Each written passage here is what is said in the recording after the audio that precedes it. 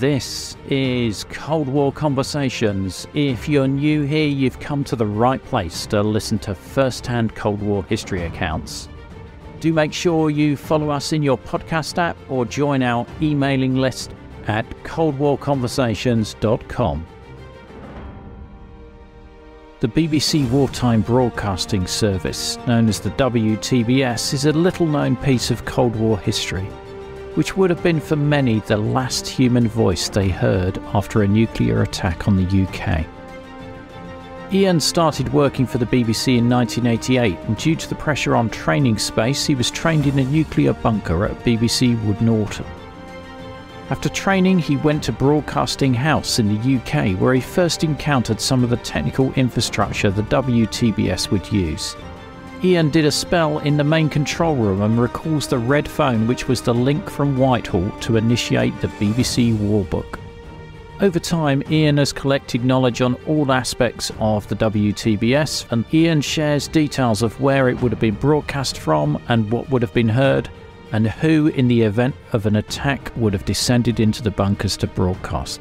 Iain also delivers talks on the subject, and there's a link in the episode notes to get in contact with him. The battle to preserve Cold War history is ongoing, and your support can provide me with the ammunition to continue to keep this podcast on the air. Via a simple monthly donation, you'll become one of our community and get a sought-after Cold War Conversations drinks coaster as a thank you, and you'll bask in the warm glow of knowing that you're helping to preserve Cold War history. This is Mary O'Grady. Anyone who's interested in Cold War history should definitely subscribe and support Cold War Conversations. Just go to coldwarconversations.com/donate. If a monthly contribution is not your cup of tea, we also welcome one-off donations via coldwarconversations.com/donate. I'm delighted to welcome Iain Betson to our Cold War conversation. This is the Wartime Broadcasting Service. This country has been attacked with nuclear weapons. Communications have been severely disrupted, and the number of casualties and the extent of the damage are not yet known. The Cold War Wartime Broadcasting Service was a BBC delivered but would have been government directed radio service that would have potentially been the last voice you ever would have heard. It would have been broadcast at set periods, in its last reiteration, set periods and set times in the day, to inform and hopefully update survivors of a nuclear attack on the UK of what they should do to survive. What triggered your fascination with the WTBS, as we will call it from now on? Otherwise, half the podcast will be us pronouncing the subject name. There's another quick initial we need to use as well, and that's DF, Deferred Facilities as well, but I'll come on to that. And if two acronyms is not enough for you, you've also got one more, which is RSG, which is Regional Seat of Government. What triggered my interest? 18th of January 1988, I joined the BBC as a studio support engineer, and we were the people who actually fixed the equipment in the radio studios for the BBC. I didn't actually do any sort of fader pushing or anything like that. So 18th of January, I joined the BBC, and my first day was at a place called Wood Norton near Evesham in the UK, in the Midlands, just south of Birmingham. And it was when I was there, or it's been massively slimmed down now, was the engineering training department, and that's where they trained anybody technical at the BBC. So that whether that's people like me, the maintenance people, and people were doing a similar job in television, through to cameramen, vision mixers, sound operators, all those people were trained at ETD Wood Norton. And when I was there, 1988, they had a shortage of classroom space to teach us. And one of the places that they used was this bunker. And we all thought, this is an interesting place. And we were never given the free run of the place. But we went down one floor into a wide open area that was clearly a sort of flexible area that could be used for production purposes or briefings or meetings. And we had lessons there. So this was quite intriguing. I then do my training for a 6-week course, and then I get sent to Broadcasting House in London. And one of the sort of tours of the various areas they worked you through was the main control room. And this is where all the studio feeds for BBC Radio come into the control room, and then they are distributed out to the transmitter networks and the various other broadcast platforms the BBC had. It's run by a man called a technical operations manager, a Tom, and he has an assistant, an Atom. And on his desk was a red phone. And I thought, this is very interesting. What's the red phone? And I was told that was the war phone. And oh, this is more interesting things. Time moves on, and I moved to local radio as a local radio engineer. And I first encountered the DF, deferred facilities. And these were known as DF lines that ran between various BBC premises and transmitter sites that were clearly not regular broadcast lines. And sometimes, about once a month, I'd be rung up and we've got to do a DF lines test.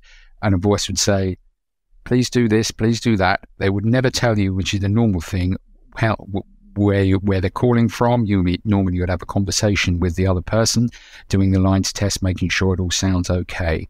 Wouldn't be drawn on that at all. I tried to, as I was doing these tests as time went on. Nope, they wouldn't say anything at all. A bit later on, I was had to go up to the Moorbourne transmitter site, which is a very big transmitter site near Peterborough in the Midlands, on one Sunday night, completely unrelated. I had to do some work there. Normally, BBC Transmissions, as it was then, didn't really like the studio engineers being in there on their patch, but I had to go up there.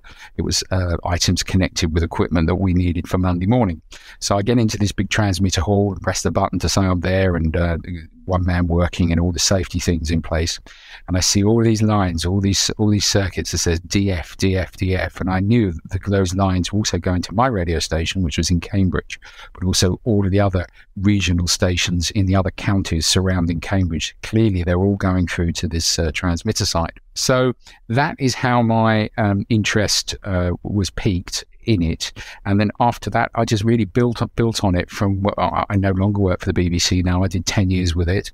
And I've really then used my BBC experience to I've interviewed people about the service, spoken to people who, for instance, I've worked with a person for 2 years in one office who I didn't know was part of the Wartime Broadcasting Service. He would have been one of the journalists who would have gone into the bunkers, and he just did not say a thing about it. And from that, it's just ballooned, or use a pun, mushroomed into whole aspects of whether it's the vetting that the BBC staff went through, the various bunkers that the studios are in, the whole Wood Norton bunker as well, and of course the whole transmission network that would have been used in the event of a conflict and a nuclear conflict. Fascinating. And I can understand your interest being piqued by all of that hush-hush stuff going on. So let's dig into this, because as you'll be familiar with the episodes, we like to get into the weeds and the detail. But when did the WTBS start? Now, the BBC realised it could well be in the 1930s part of the conflict, and therefore called on to do its bit. And so in 1939, just in the early months of 1939, it applied for planning permission to build a large bunker behind Broadcasting House. In the event of Broadcasting House being damaged, indeed it was bombed twice during the Blitz, broadcasting could carry on there. It was completed by 1942, which was after the Blitz had largely ended, and was never used as a broadcasting facility. But it still existed there. And indeed, when I worked at Broadcasting House, the place still existed. It was known as the Stronghold, and it was just a storeroom by then. We had a good old nosy around there on night shifts, but by then it had been decommissioned. But the BBC also realised in the 1930s that although it was safe from bombs, if the country was invaded, London was overrun, having a stronghold was not going to help you. So it decided to purchase a stately home in Evesham, Wood Norton Hall, south of Birmingham, where it would have basically a standby broadcasting house. It could broadcast from that location. It was well away from Kent and the East Anglian coast, which was likely to see the first of the invasion.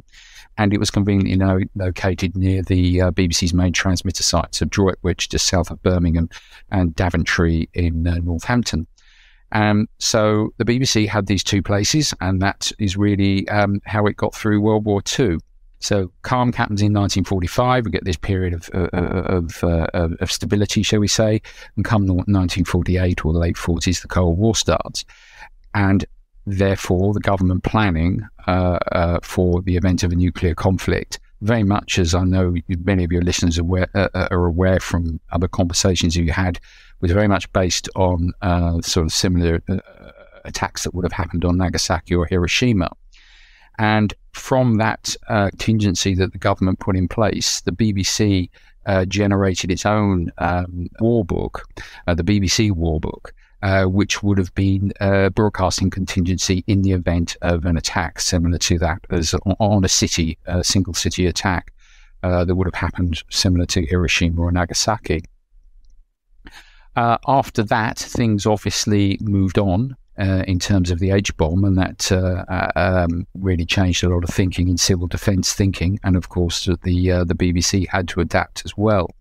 The initial plans was that the Stronghold bunker in Broadcasting House, which structural engineers have said would have withstood a 20 megaton bomb landing on or exploding over London, it would have withstood that. I mean, for instance, the ceiling was nearly 9 feet thick.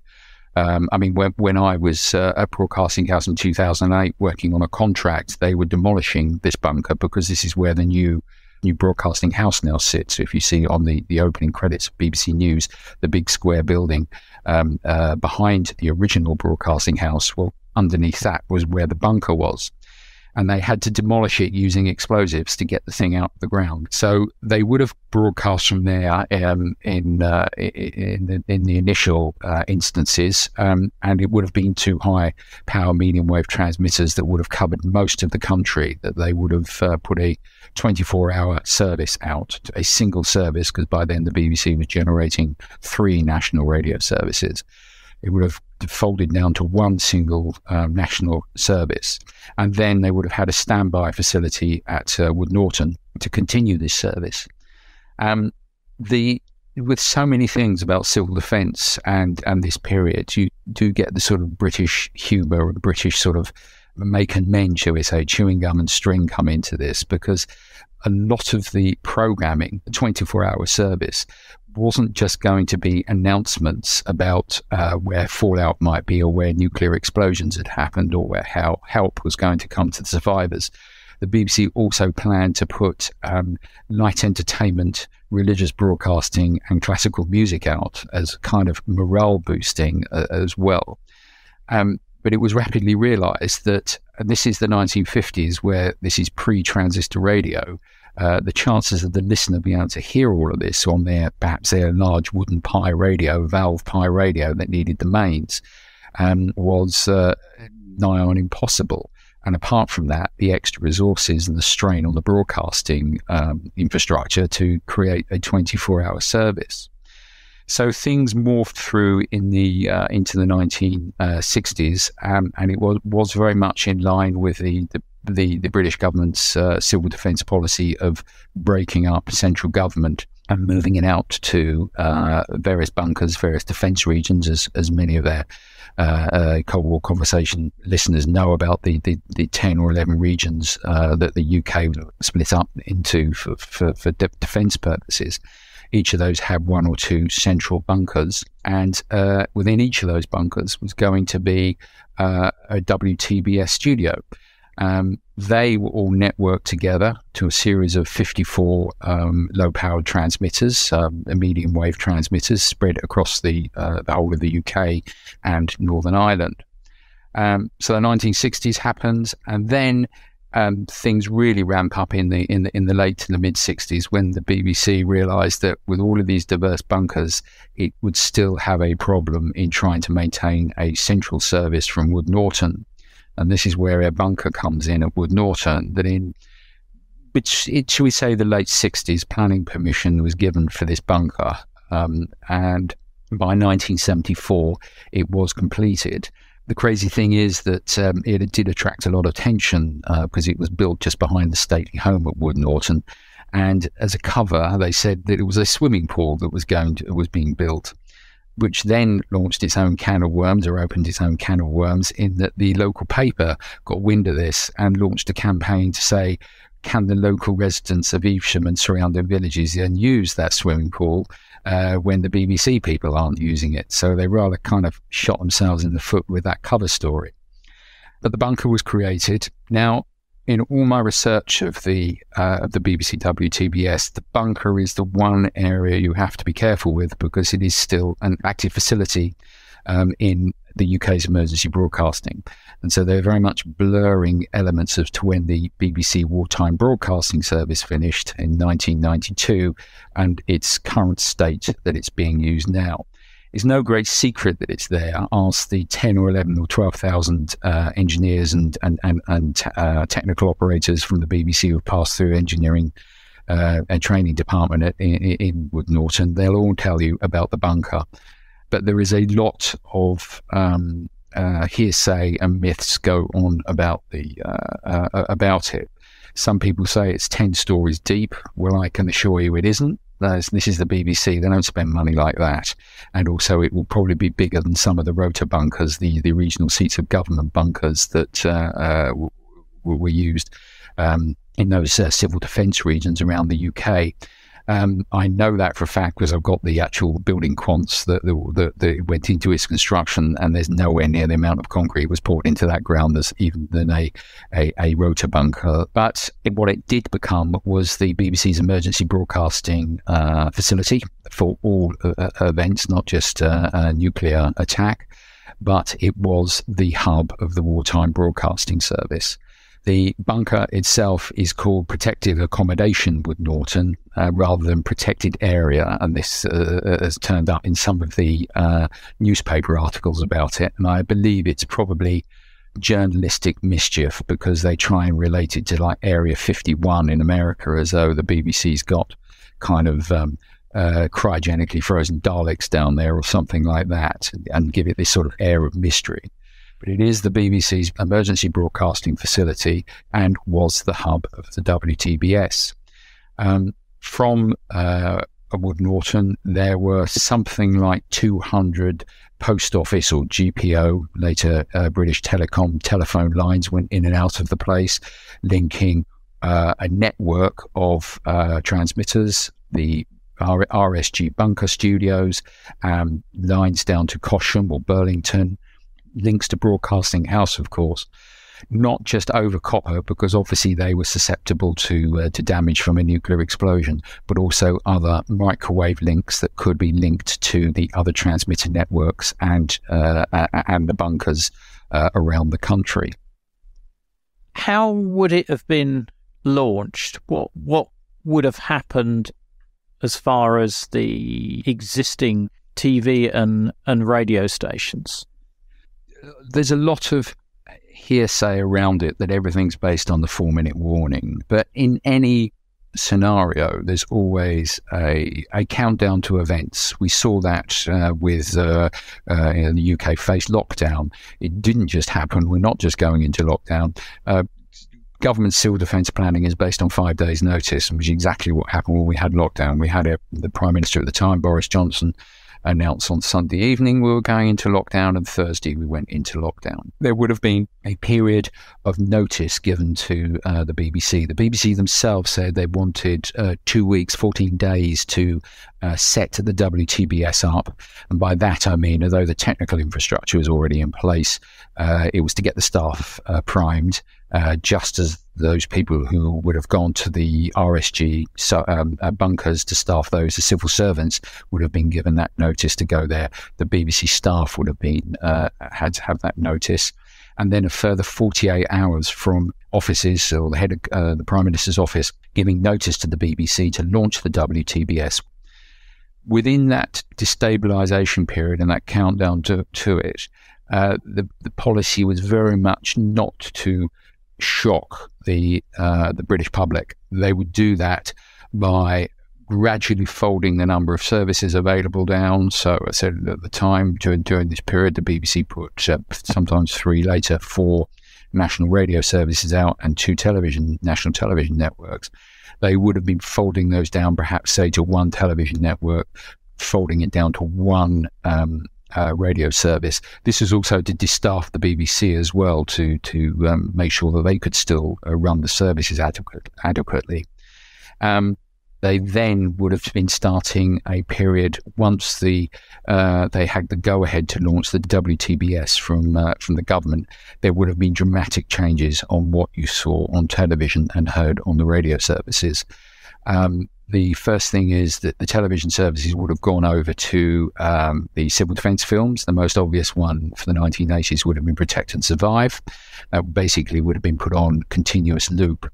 The BBC also, for those people listening outside the UK, there are 2 main broadcasting bodies in the UK: the BBC and ITV, Independent Television and Independent Radio. We're talking a period in the 1980s. Independent television and radio was governed by an organisation called the Independent Broadcasting Authority, and they would have handed over control of the TV and radio transmitters that they offered to their independent television and radio operators. They all would have gone over to the control of the BBC. So basically, the BBC's one service and probably ITV's one service would have been showing Protect and Survive on continuous loop almost, and the radio services would have been playing a similar thing in terms of audio version of Protect and Survive. But the FM, VHF services and the medium wave services would have had information about how to tune that radio and what frequency you should tune into for your area. And what that would consist of would have been, let me see, I just got to do the sums now. It was a half-hour broadcast, and it was a 20-minute tape and a 10-minute read, a live read by the announcer at the BBC. And during that live 10-minute read, the tape was rewound and played again, and the tape had all of the tuning frequencies for every area, very much like any British listener might well know the shipping forecast, where it lists all the different areas around the country, all the different sea areas around the island of the UK. It would list them area by area and what frequency you needed to tune to. And this will be repeated on a loop over and over again, probably for, I would say, probably a day, maybe 2 days. And then they go into the actual launch of the WTBS. And that would be known as A Hour, where they were saying, tune your radios to this, go to your protection, hopefully you follow Protect and Survive. And that would last for half an hour. And strangely enough, although it was A Hour, it only lasted 30 minutes. Then they would go into, on the radio services, the S Hour, and this was known as switching, where they would go to half an hour of silence. And during that time, all of the engineers at the protected accommodation transmitter sites, these 54 transmitter sites around the UK, would retune and set up their transmitter to take the WTBS service. And after that, they go into N Hour, and that will be the launch of the WTBS, giving announcements, continuous announcements, or a timetable sometimes if things got very, very tight, to say we are going off air now, we will be back at, say, 8 o'clock at night, we'll be back at 10 o'clock at night, and they will continue at perhaps 2 to 4 hour intervals. So that's just medium wave and FM radio.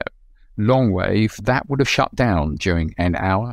One of the myths flying around is that the nuclear submarine commanders, one of the tests that they might do to see if the UK had been devastated by nuclear Armageddon, was to surface and see if they could hear 198 long wave. It goes over pretty much at night time over most of the country. And if they couldn't hear it, one of the things is they would use that as an indication that the UK had been devastated, and therefore they'd submerge, get to their launch place and press their red button. It's an entire myth, because in the documents in the BBC War Book explicitly states that 198 long wave will shut down at N Hour. The idea behind that was twofold. Firstly, it's a long wave transmitter, and it takes a hell of a lot of energy to run during a nuclear strike. Secondly, it was to reduce confusion to the listener, where you'll just have one frequency to listen to, not several other services that you tune around to on your radio. And then finally, television. Television would have had a hour. It would have then said, this service is closing down in an hour's time, perhaps putting out Protect and Survive, perhaps putting out pre-recorded announcements from the Queen. I don't entirely know, but during that hour, it would have had announcements to say that the service is shutting down. And at N hour, when the WTBS launched, television would have shut down, gone to black. There was no plans to run anything other than a radio service during this emergency period, for the simple reason that television is so technically complicated and it uses a lot of energy. That just wasn't on the agenda.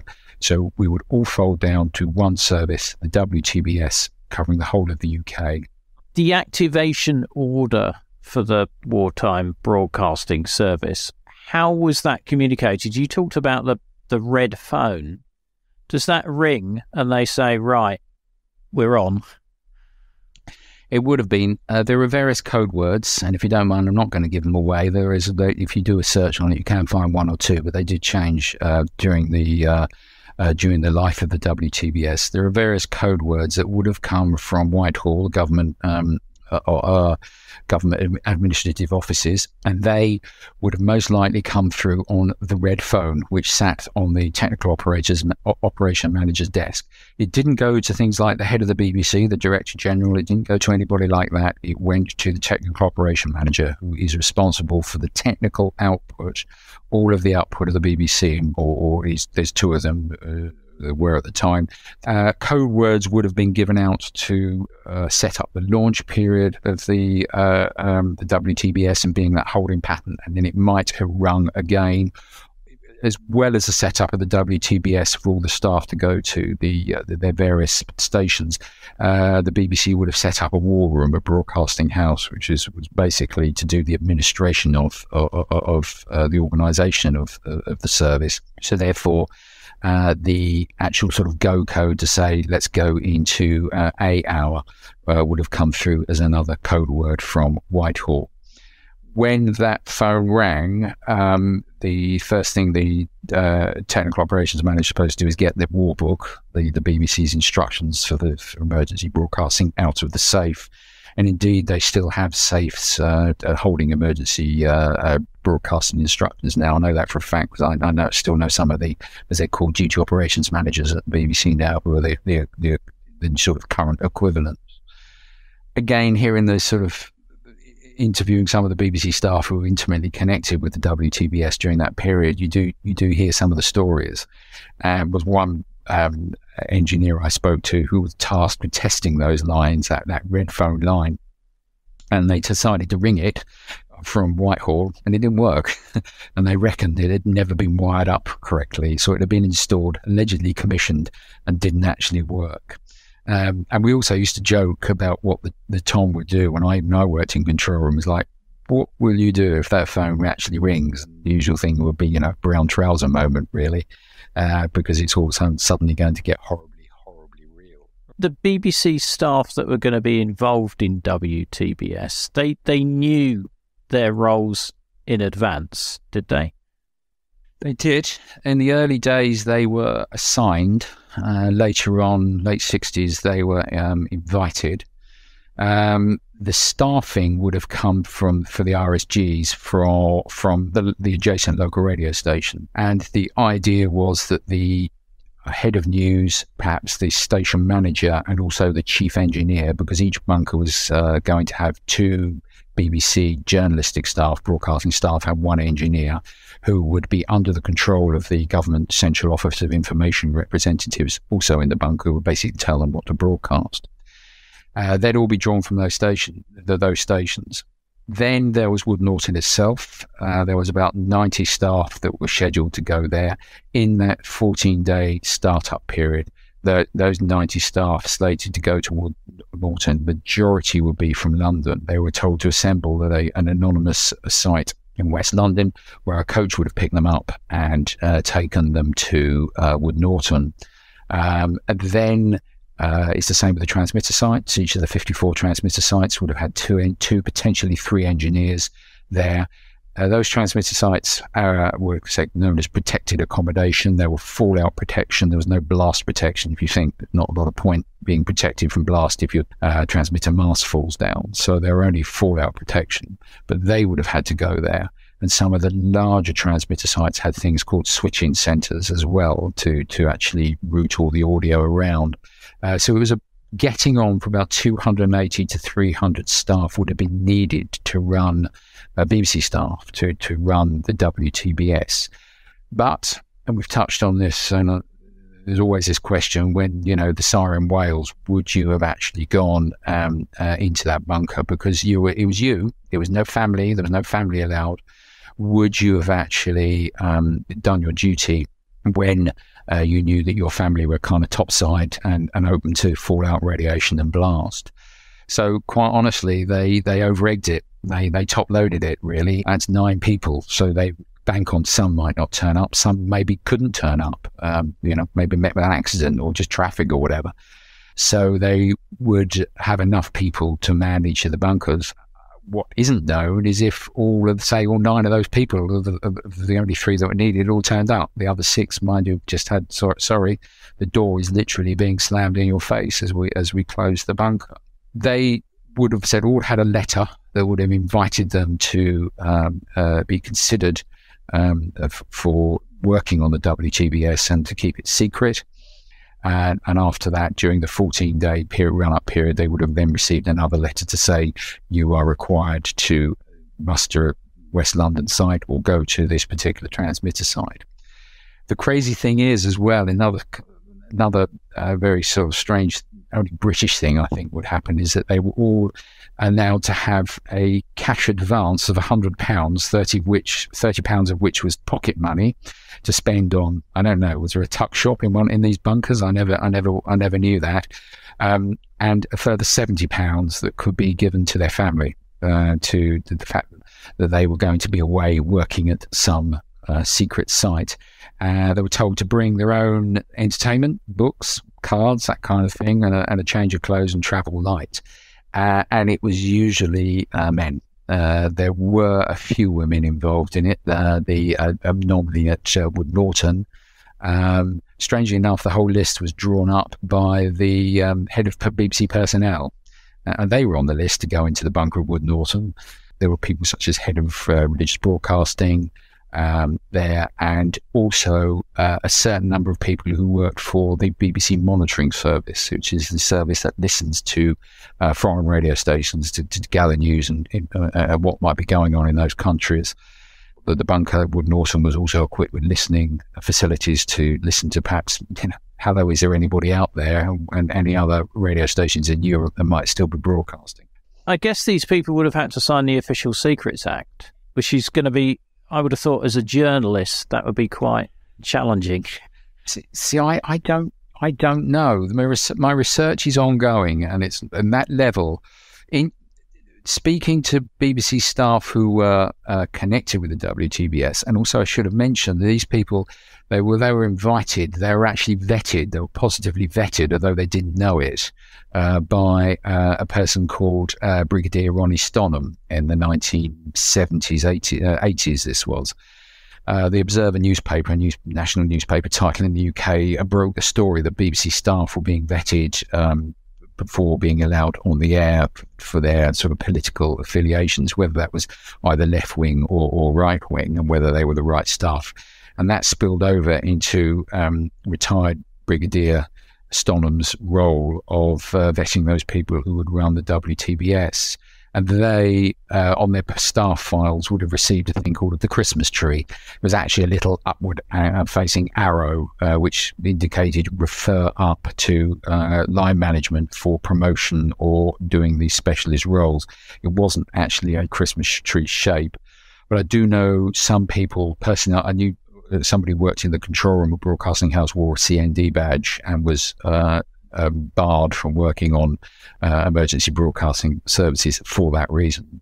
And I have spoken to other BBC staff members who said they whether they were card-carrying members of the Labour Party or the British Communist Party, were prevented from sort of being in the know.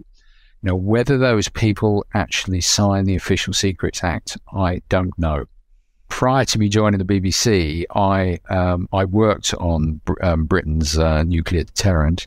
I hated it, actually. I just did it for a couple of years only to do a technical course, which would allow me to get into the BBC. And I well remember as my first day as a 19-year-old signing a blue form. And when asked the personnel what it was, she said, "That's the Official Secrets Act. So we can shoot you in those times of war." So as a 19-year-old, and your first day at work, that kind of sticks with you. Yeah, that's quite an induction, that, isn't it? Just a bit. And frankly, I'd be a rubbish spy anyway, because I couldn't even tell you a clue what I was doing in those 2 years there. But whether the BBC staff connected with emergency broadcast signed that, I don't know, because as you rightly point out, journalistic staff, and especially with the BBC wanting its independence, would they have signed it willingly? So that's something still I need to find out. See, there's so many aspects of the WTBS. Yes, there's the broad brushstrokes of the technical infrastructure, what would have been broadcast, who would have done the broadcasting, but that's that minutiae that really adds to the whole story. Yeah, I love a bit of minutiae. Did they do many exercises to just test the whole thing out? Oh yeah, they definitely had regular exercises, and there was also resistance from BBC staff to doing these. The head of television, Hugh Weldon, in the 1960s wanted nothing to do with emergency broadcasting because he felt it was utterly pointless to do anything like this. But yes, the BBC regularly conduct training scenarios for obit rehearsals, as we call them, obituary rehearsals. For instance, last year the Queen died. They had, even in my day when I was on the BBC in the late 1980s through to the 1990s, they were killing the Queen off and the Queen Mother and doing rehearsals for that announcement. Don't just think this stuff's just off the hoof. So I would imagine, yes, they were doing regular tests. When I say regular, I wouldn't say sort of monthly, but probably government mandated. There were exercises anyway that the government ran for nuclear attack. They ran them at sort of regular intervals, and I imagine the BBC would have been part of that.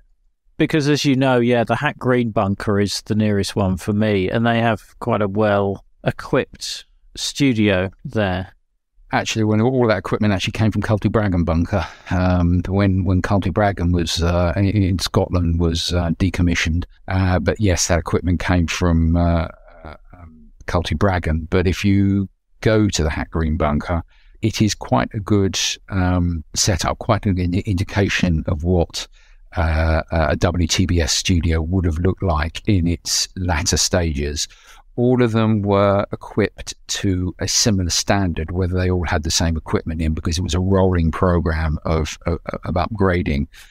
But the essence behind it was simplicity. And the other thing was, in the latter stages, as I've already touched on, it would have been local radio staff who would staff the bunkers, and they're used to a certain level of equipment, really sort of do it yourself, pressing the buttons themselves, opening the faders and speaking into the microphone. Whereas a lot of network national radio broadcasters are to sit in a studio and talk and have somebody else do all the controlling for them. And the other thing, of course, is it has to be simple so it works, because although they had all this elaborate setup to link all the transmitter or for Wood Norton to all the bunkers and all the bunkers to the transmitters, so the local bunkers could opt in to jump into their local transmitter and interrupt the national feed from Wood Norton. That lot's all going to be very much prone to running on diesel generators, whether some of the lines still exist and all the switching centres and transmitter sites still exist after a nuclear attack. So simplicity was the key. I've got a couple of photos of me pretending to broadcast from the desk in the studio there, and I've got this mock BBC armband that they gave me to put on as well. So I'm trying to look as though I'm exuding gravitas there, but perhaps not carrying it off. What you would have heard on the WTBS was very formulaic. The idea is that there has to be concise information put over. So a lot of the announcements were literally just cut and paste there will be a working party, or fallout is expected, or food distribution will happen, and then it was fill in the blank of that area. And that is what the BBC staff would have read out. As I said, they were under the control of the Central Office of Information, which is the government's media mouthpiece, and there would have been a group.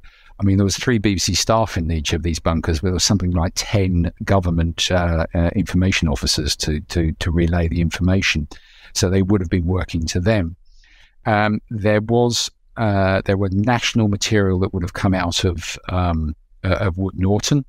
By the 1960s, the BBC had dropped the idea of the comedy and the religious and the broadcasting and the orchestras playing, and it was very much confined to announcements. There were 2 announcements actually recorded by the late Peter Donaldson, who was the BBC's chief announcer. The first one has been destroyed, to my knowledge. It no longer exists, for good reason, because if it fell into the wrong hands, it could create panic, and it basically says this country is about to be attacked by nuclear weapons. What does exist, albeit not in full, in its full entirety, is this country has been attacked. If you wish to search for it on the net, you can find it. It's a 54-second recording. The full script runs to about 2.5-minute read. Yeah, I've listened to the Peter Donaldson announcement, and it's quite eerie because he's a very familiar voice to anybody who's listened to Radio 4 during that period. And to hear him announce what is the grimmest news that the UK could ever face. This is the Wartime Broadcasting Service. This country has been attacked with nuclear weapons. Communications have been severely disrupted, and the number of casualties and the extent of the damage are not yet known.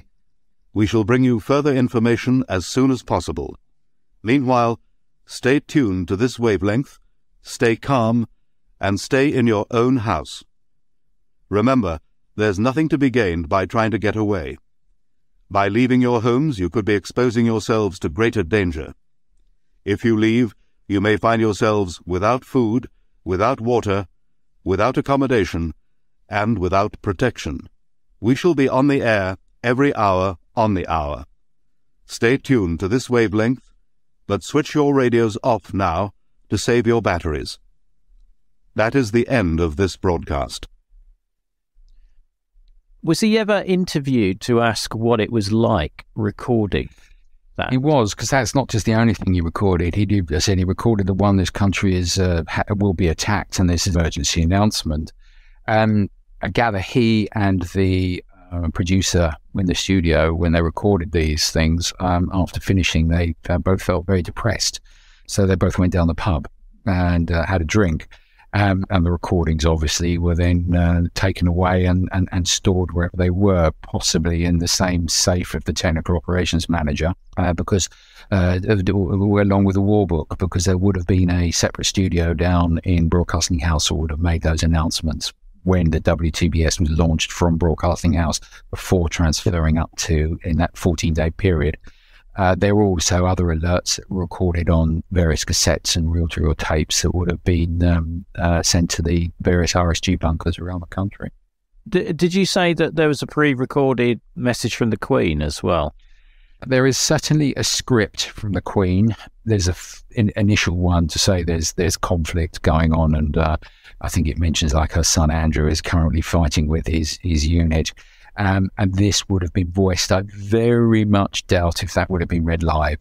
We all know about the contingency plans to move the royal family out of London, whether that was to Canada or floating around on Britannia or one of the nuclear ferries or something, whatever, in the Highlands. But I very much, for instance, there wouldn't have been any BBC broadcasting. I've never found any plans that they would have done any broadcasting from any of the nuclear ferries or Britannia. They just didn't have that infrastructure to get the signal back from across the water.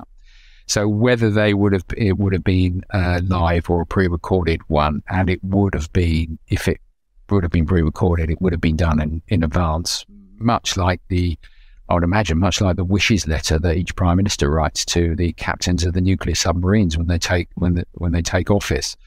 as to what they should do, it would probably have been one that would have been recorded and refreshed over time to say, you know, we're all thinking of you, and chin up Britain, we're going to pull through with this. All cheerful stuff then. Definitely. I mean, it really is. It would have been, for some people, a lot of people, I would imagine, the last voice you'd ever heard. Don't miss the episode extras such as videos, photos and other content. Just look for the link in the podcast information. This project wouldn't exist without our generous financial supporters, and I'd like to thank one and all of them for keeping the podcast on the road. If you'd like to help the project, just go to coldwarconversations.com/donate. The Cold War conversation continues in our Facebook discussion group. Just search for Cold War Conversations in Facebook. Thanks very much for listening, and see you next week.